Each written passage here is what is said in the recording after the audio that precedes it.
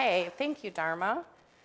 So this presentation is a little bit of a mashup of what I do at ICPSR. It's also a little bit of how I came to ICPSR because some of that is rooted in my own summer program experience. And it's a little bit about the research that we do at ICPSR to help make data archiving a more effective and efficient activity. So a little bit of a research presentation, as much of research as I do at ICPSR, and also a little bit about the role. So, so thank you to Dharma for that nice introduction. Okay, so this is really my beginning random introductory slide. I mentioned that my path to ICPSR is partly because of my own summer program experience. But even before talking about that, I'm going to go a little bit further back in time to talk about how I became a sociologist. And I think that's kind of interesting given the commitment that the staff at ICPSR make to the social sciences, the disciplines we come from. It's very varied. So I'll just tell a little bit of my story. So I came from a I came from a blue-collar background. My parents didn't finish high school, and I had no benchmark for what a sociologist would even do when I was in high school. But that said, I knew I wanted to go to college because college was a good thing. And I'm from Buffalo, and so you can see the insignia there. That's where I went to school as an undergrad to the University of Buffalo. But the way that I afforded going to college was in part because I have older parents, and my older parents retired. They retired when I was still in school, before I was 18, and because of that, you receive Social Security dependent benefits. So I got to save for college, even though I might not have had resources to go to college anyway, and so I got there. The picture of Ronald Reagan is because during the Reagan era, that Social Security dependent benefit was changed. It was made less generous, in part to keep Social Security solvent. Social Security dependent benefits are given to children, dependent children of retirees until you're 18.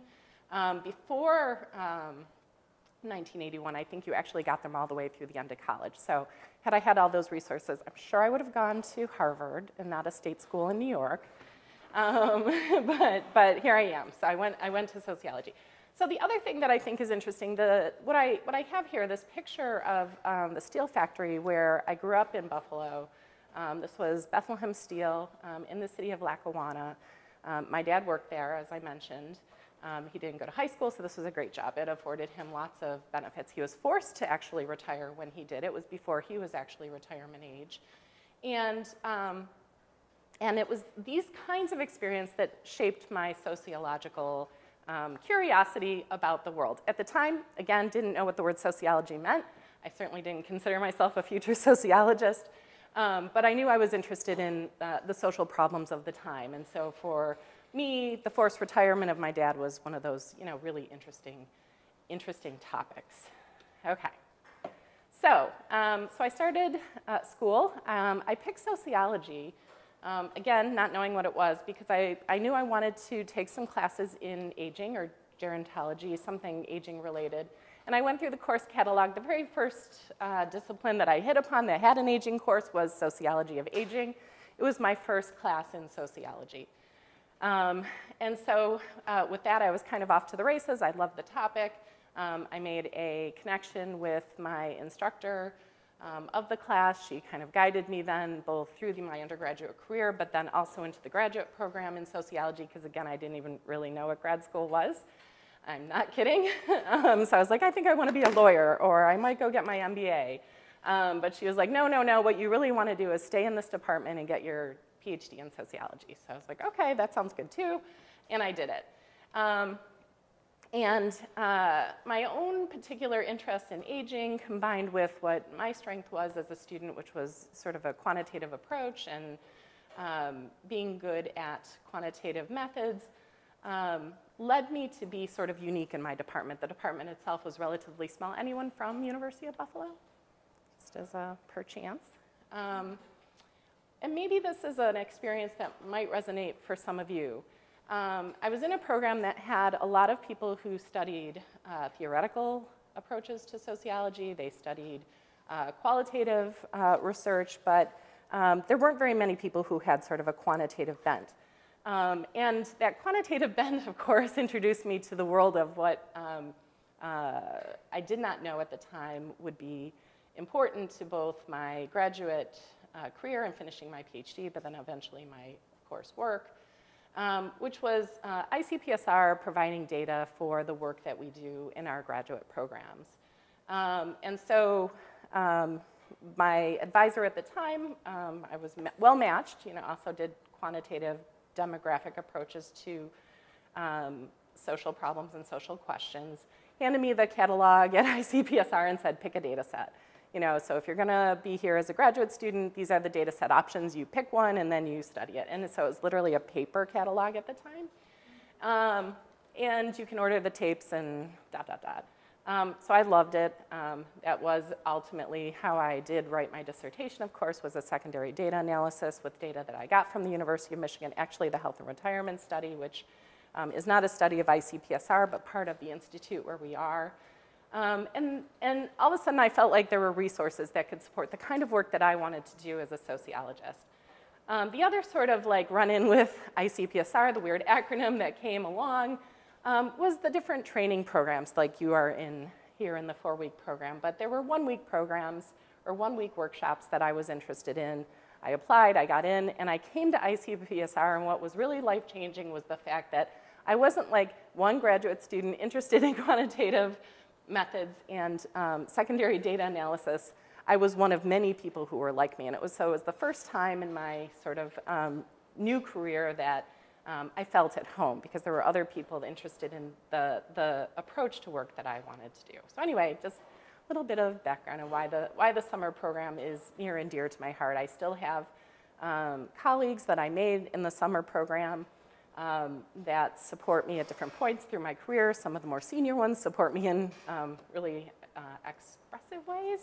I also have sort of like same peer colleagues that I write with still today, and so it's the summer program for me was a really transformative process, and I hope it is for you as well. So when I was done with my PhD, I was actually starting to get knowledgeable about what the whole thing was about. I landed a good job. It was here at Wayne State University as a new assistant professor working in an interdisciplinary research center. And I mention this because it really, again, began to shape how I thought about the kinds of work that different scientists did. So I now knew that sociologists, at least some of them, valued secondary data analysis. But I was the only sociologist in the research center where I was at Wayne State University. And I remember distinctly my colleagues saying to me, oh, well, that's really nice that you did a dissertation on the health and retirement study, and it's easy to publish papers, but when are you really going to do research? So anyway, again, shaping this future passion to change and revolutionize how we think about the kinds of work that scientists do. So here I am, returning to several years later after several years in the assistant professor tenure track, returning to ICPSR to actually make a difference. And what interested me, of course, in the job at ICPSR was the ability to come here and be part of the infrastructure that supports the social sciences. And so I was, publishing papers at a good rate, and I thought I could publish one more paper, or I could do this. I could go to ICPSR and I could publish a data set that hundreds of people might use. And so that was really, really appealing to me. So I was recruited to ICPSR out of, I was at the University of Florida at the time, to become the director of acquisitions. And really, the director of acquisitions is the person at ICPSR. It was actually a new position, but the task of that role was to sort of survey the field, determine the data sets that we might archive at ICPSR and go out and get them. And what it really was akin to was a bit of a sales job. And because it's all about sort of like, identifying who might want your services and attracting and recruiting them to what you do and ultimately bringing the data sets into ICPSR. It's just remarkably akin to the sales process. We actually use some of the tools in the business world to support the pipelines of data that come to ICPSR. So I and eventually my team that worked with me work one-on-one with researchers like all of you and budding researchers, one-on-one with researchers and project teams, convincing them to share their data about how ICPSR will be good caretakers for their data sets. We are interested in data from all social science and behavioral disciplines and data sets that are related to the social sciences. So if you're a climate scientist, your data aren't out of scope for ICPSR because climate impacts humans. We are interested in that too. And so that has been the work that I have done over the last decade at ICPSR.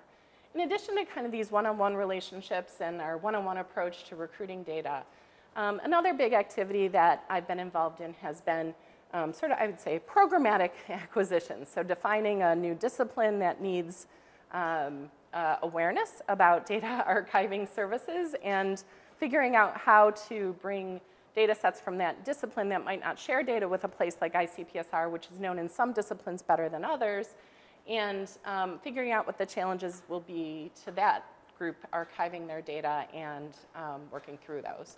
It also is supporting substantive areas and domains and methodologies where a particular funding agency might want to build a base of data to support the research in that substantive area or, again, methodology. So a lot of the work that I've come to do over time has been, as Dharma mentioned, working on large archiving projects at ICPSR. So writing the proposal and leading the design and then the execution of that work with funding.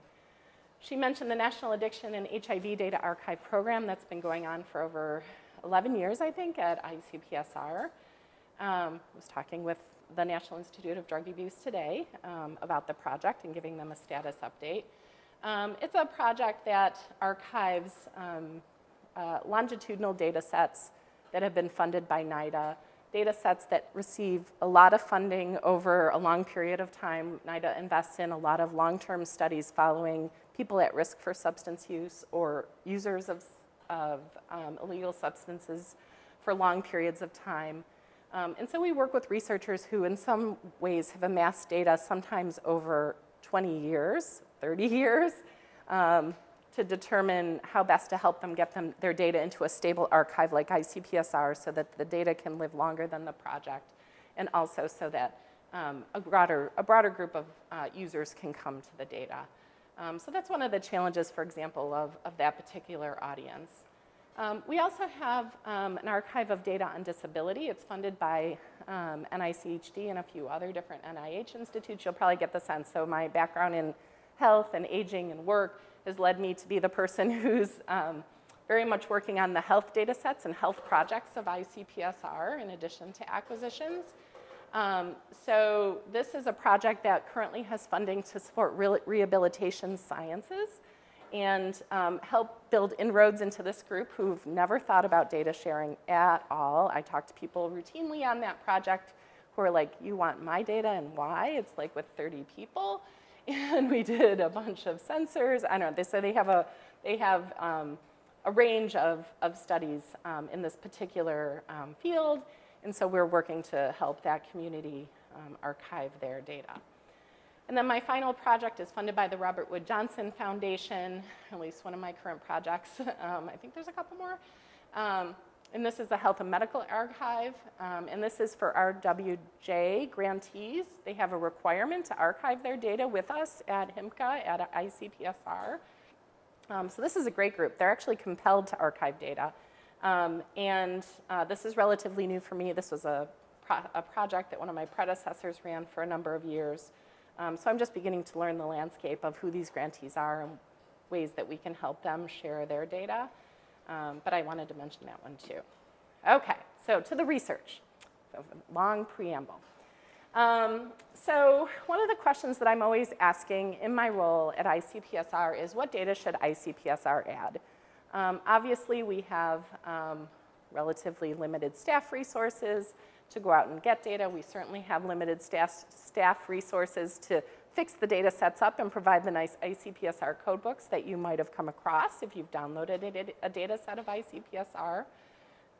And so as we ask our question, what data should we add, we've attacked that in a variety of different ways through user groups, through setting priorities for data related to highly cited researchers. Like over the time that I've been here, we've thought a lot of different ways about it.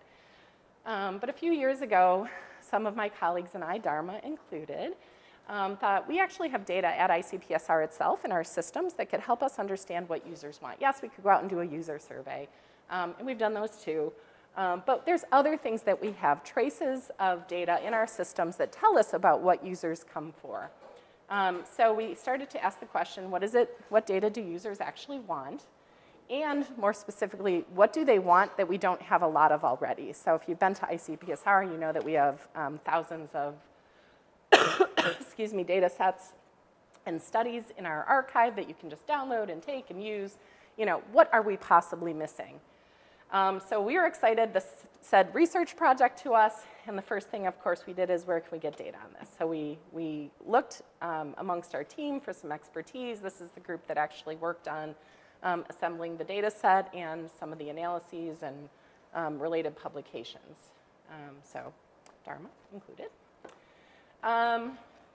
And really what we were doing, the data set that we were working on is a Google Analytics data set. It comes from the search boxes of ICPSR's website, where over 500,000 searches happen every year of people looking for data sets on our website.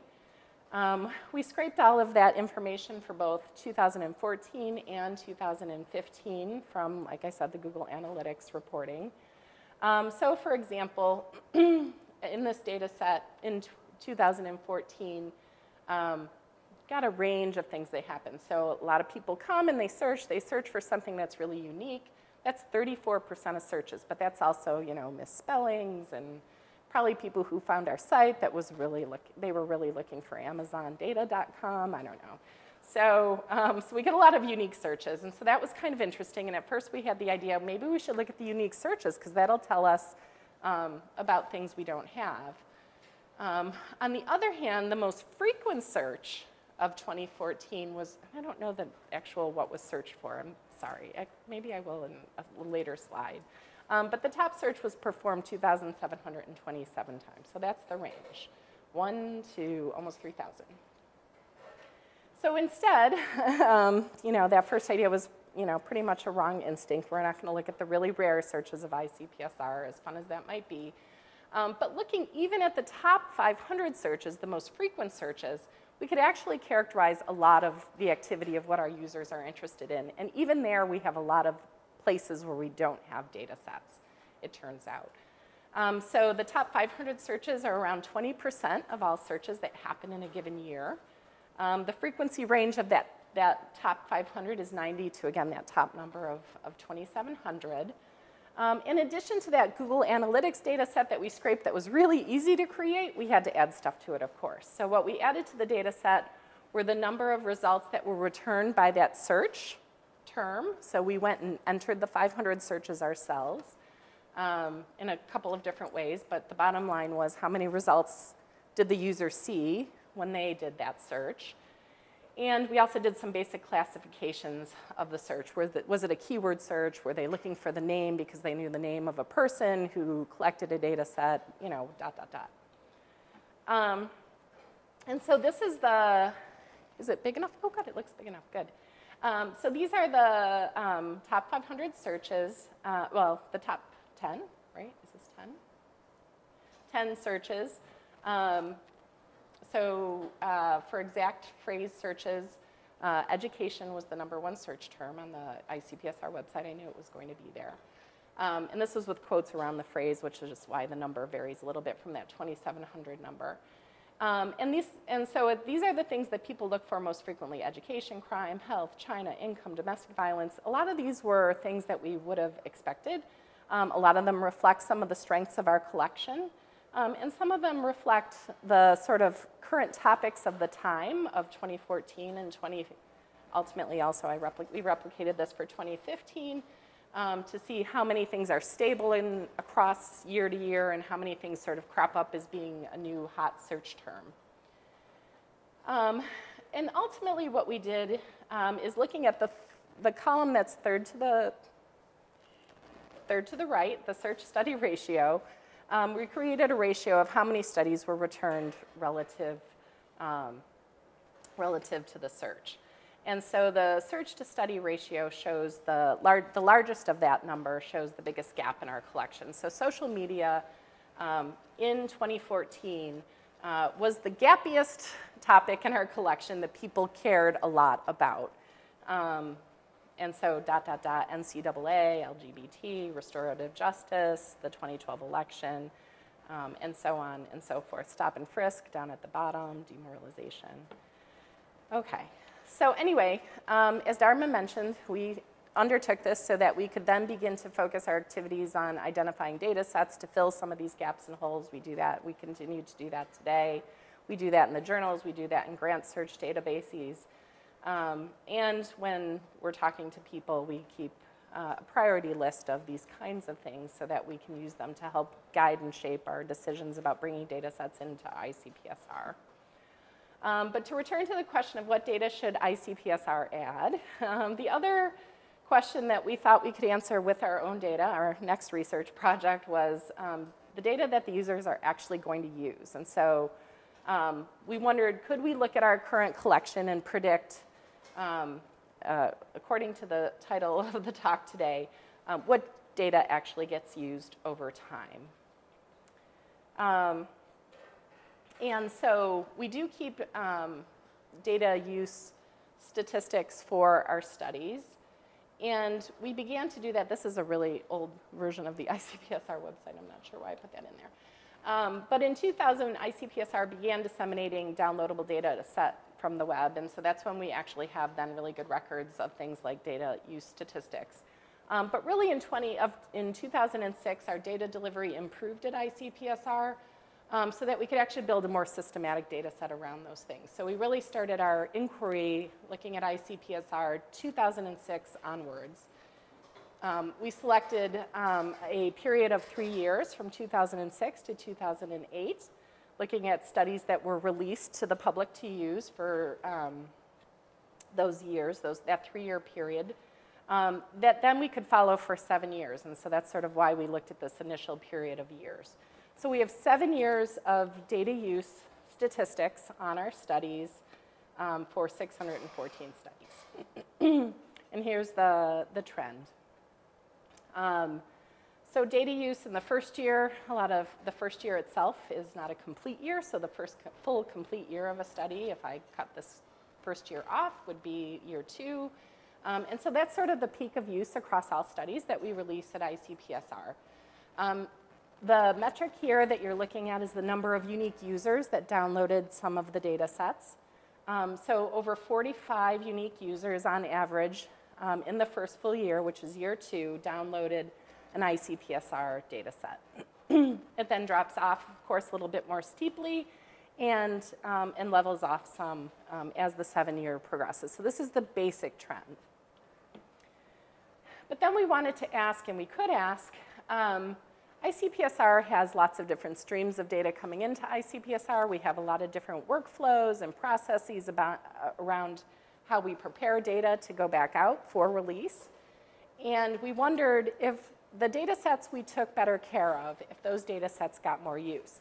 Now that's a really simple question. It'd be great if we could actually answer it in and of itself. But the other problem, of course, is the confounding of the fact that we tend to take really good care of and curate the data sets that we expect are going to get the most use. So yeah, there's a causality area. So as an association, we just wanted to show, could we demonstrate that some of the different ways that we curate data and take care of and improve data at ICPSR, if it differentiates the use ultimately. And so we have categories for replication data. Replication data are data sets that ICPSR does not touch. And that was around 7% of the studies across that 3-year period. We have, and then 2 categories, membership and sponsored.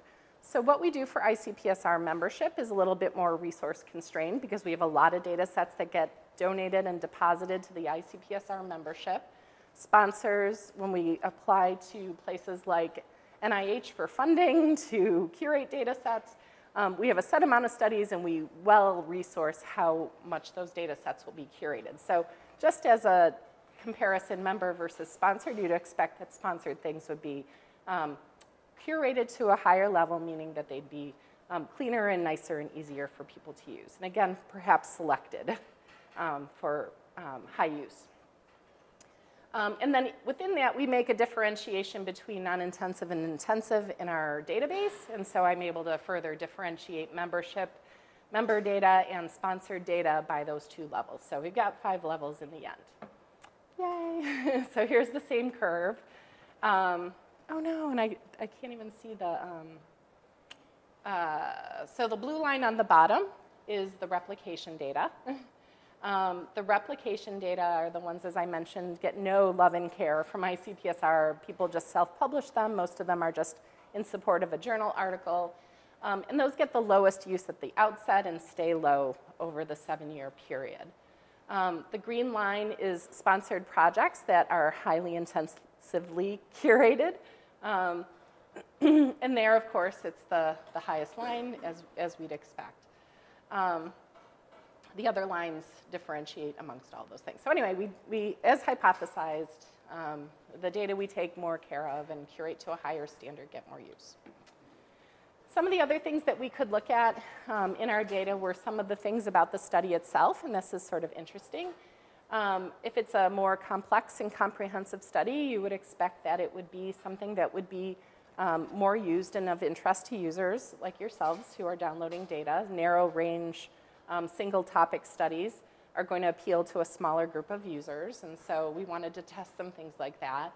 So we differentiated the findings by the number of variables, the data use trajectories, the number of subject terms, and we broke these into some categories that you'll see in the next charts, and whether they were not part of a series, and I'll come to what that means.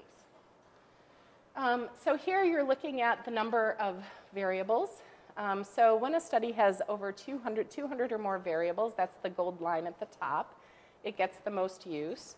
There's not so much differentiation, though, between the next 2, either a really small study that's under 100 variables in it, or a study that's 100 to 200 variables.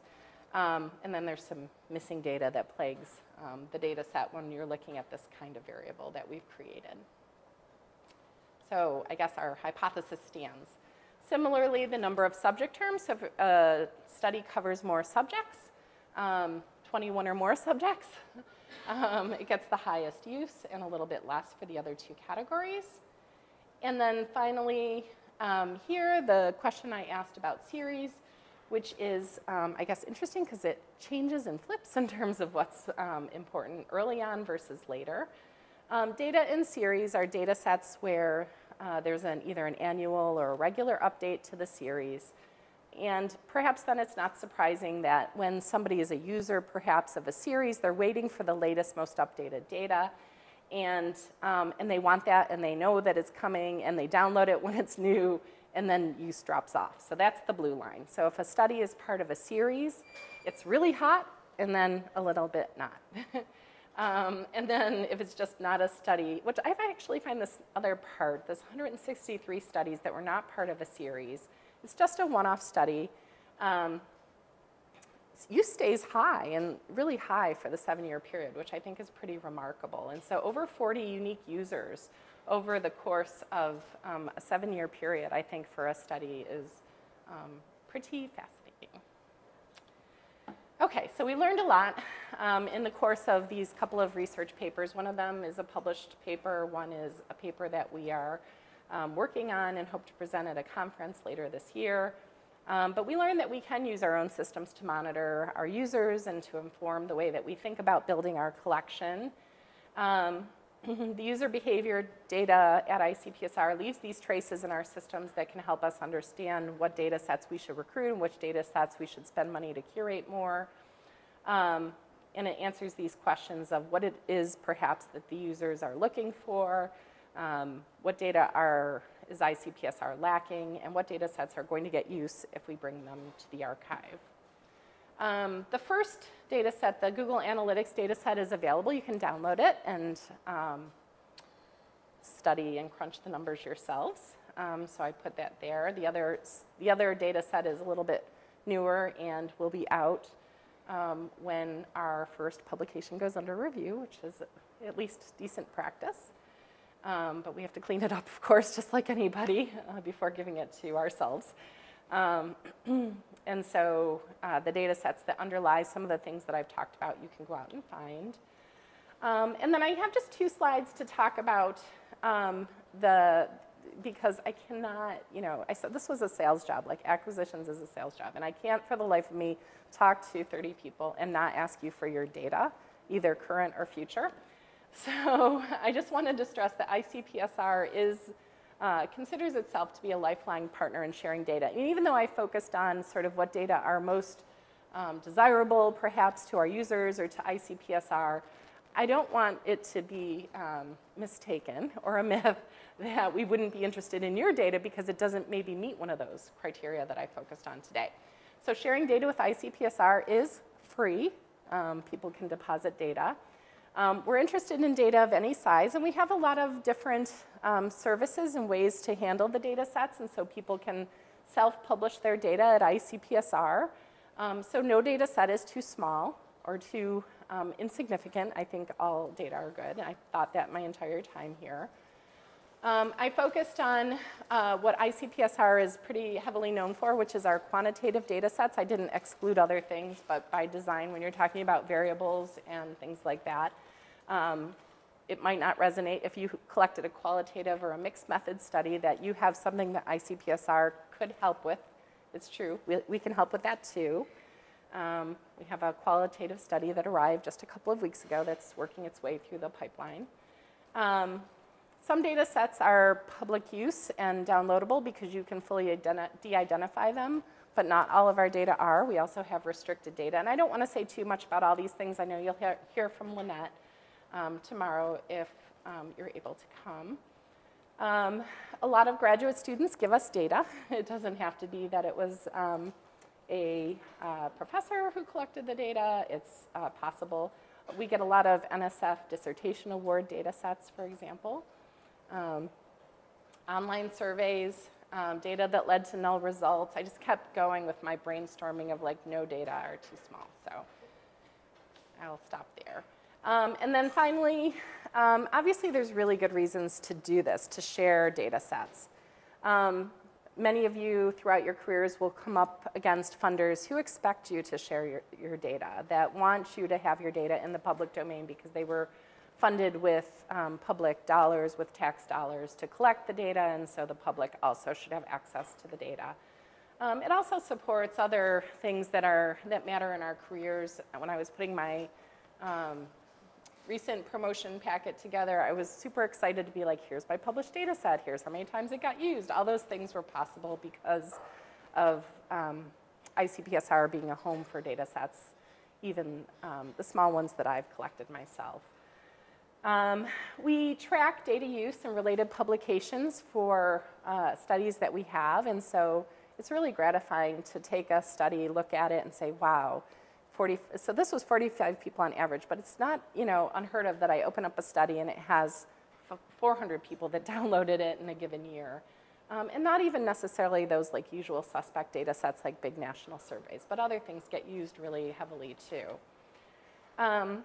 It's also one of the things that ICPSR thinks about is not just giving data to researchers who can put the data into SPSS and analyze it and make publications and do secondary data analysis and build their careers, but we're also thinking about ways to disseminate data to really broad audiences. Yes, it's free for many people to download many of our data sets, but trying to make those data sets actually really easily useful for practitioners, for people in communities. Those are the kinds of things that ICPSR is thinking about because we want dissemination to mean more than dissemination for research purposes. Preservation is something that we worry about when you give us data and you no longer have to worry about it. I've done studies of scientists where I've asked them, what happened to your data from your NSF award from 1986?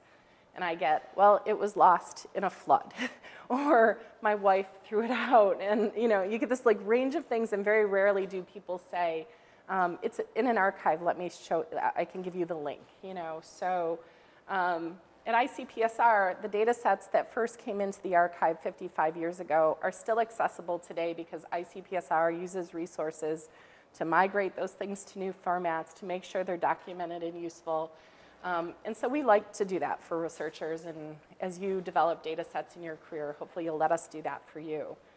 And then finally, one of the other benefits of archiving with ICPSR is around user support and assistance. And there's a lot of really low-level questions that ICPSR can answer around a study, even if it doesn't know exactly how you collected your data, that mean that nobody bugged you. And so I love to tell people that we can handle all that tier 1 user support kinds of questions. We have a really good staff that do that. That staff, part of that staff report to Dharma, and they're really good at helping users find data sets, download data sets, get started using them. And that just means that your data then actually do get used. So with that, so I've shared a lot of personal things at the beginning, and I had to end with my brand new puppy. On Saturday, we adopted little Olive. She's a Bernedoodle, a Bernese Mountain Dog and Poodle.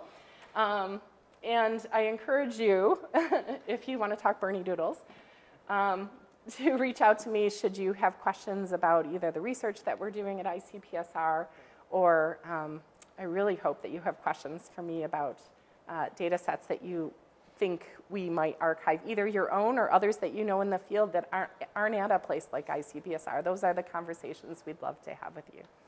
Thank you.